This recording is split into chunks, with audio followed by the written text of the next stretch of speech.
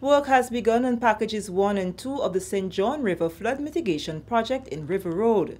Package 1 starts at the Green Bridge to the Humpback Bridge, while Package 2 starts from the area behind the Chinese Friendship Garden at Queen's Park and concludes at the back of the Purcell Building in River Road.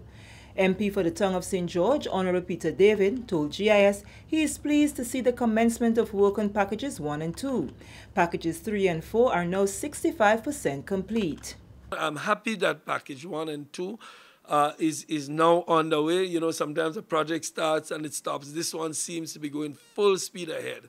And the residents of the area are looking down on that will see the fulfillment of a promise that was made several years ago is actually now being fulfilled. Of course, in any construction, you will have some dislocation, some inconvenience. You would have dust in the road. You know, sometimes people complain about the dust, complain about the mud.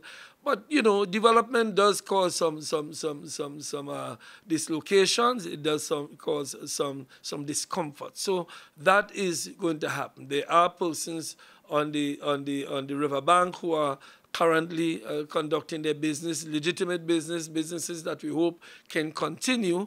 The contract was awarded to Creative Designs. Roger Superville, site supervisor for Packages 1 and 2, shared with GIS the scope of work to be undertaken in Package 1.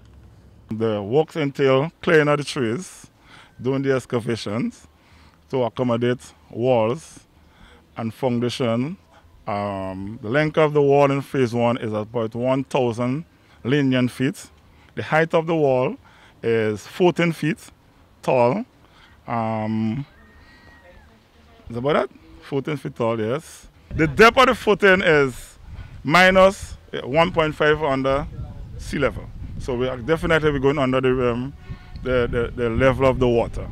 Right? The width of the base is about 17 feet wide. Right?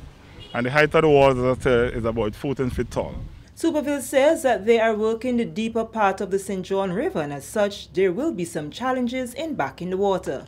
The plan we have in going forward is we need to back the river in the deeper part to make it dry.